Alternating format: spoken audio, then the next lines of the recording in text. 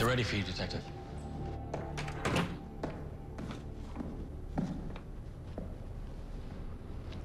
Take a seat.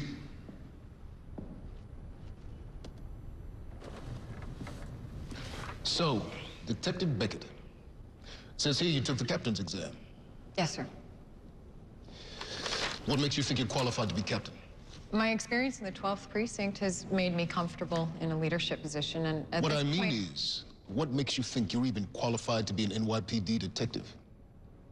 Sir? Your job is to enforce the law, yet you have repeatedly ignored it.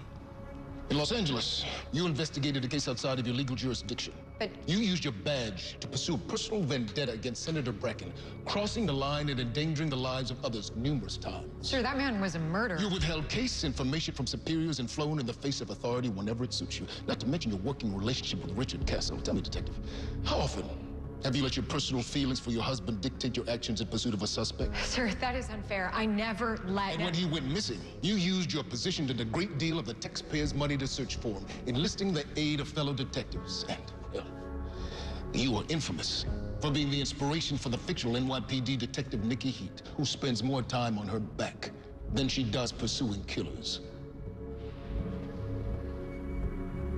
Detective Beckett, how do you expect to lead or even continue in your current job when it's clear you've exercised such poor judgment? Sir, if you would look at my record... We are looking at your record. You are not qualified for a captaincy, and in my opinion, you are not qualified to be a detective.